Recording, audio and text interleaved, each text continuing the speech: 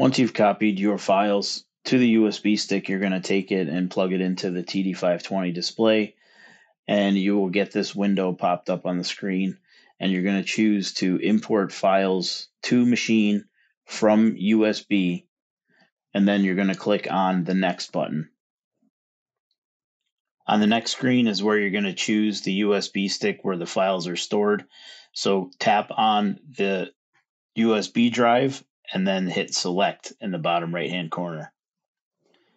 On this third screen is where you're going to select the project files to import into the machine. So you can click the checkbox and select all projects, or you can select individual projects one at a time. So in this case, all projects are selected, and if you click the bottom right hand corner, the import button, it will bring in all of the projects that you selected. After you remove the USB stick, it's going to take you to the dashboard where you're going to have to go into Job Setup and select the proper design file for the project that you want.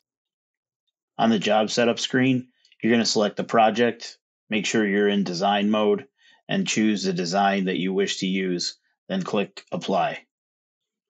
That'll then take you back to the dashboard where you can click the Start button, and then you'll see your machine on the design.